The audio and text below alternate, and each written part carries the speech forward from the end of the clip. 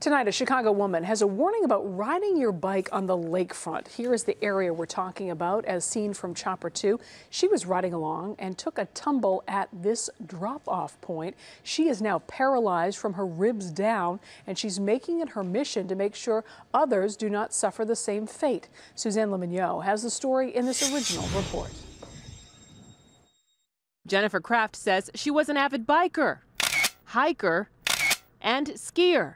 Kraft says on April 25th, 2014, a typical lakefront bike ride at dusk left her paralyzed from her ribs down. I looked up and I saw the path that it was continuous, and the next thing I knew, I was down on the ground and I had no idea what happened whatsoever. Kraft says she didn't know the breakwater wall she was riding on ended, sending her crashing to the ground. I had landed on my helmet totally shattered, and I had like blood coming down like into my mouth, and then I realized right away that I couldn't move my legs at all. The high school chemistry teacher had been biking north on the lakefront about 6 blocks south of 31st Street Harbor. And when you saw that it was a 9-foot drop, I was just happy that I still have my life.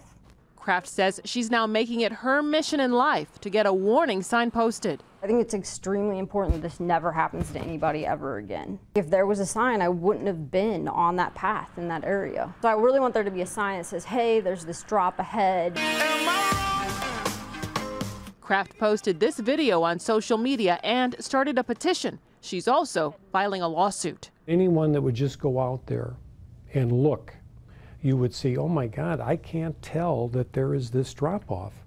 And there but by the grace of God go I. And so I really hope this effectuates a change and some warnings. Suzanne Le Mignot, CBS 2 News. And a spokesperson for the Chicago Park District had no comment.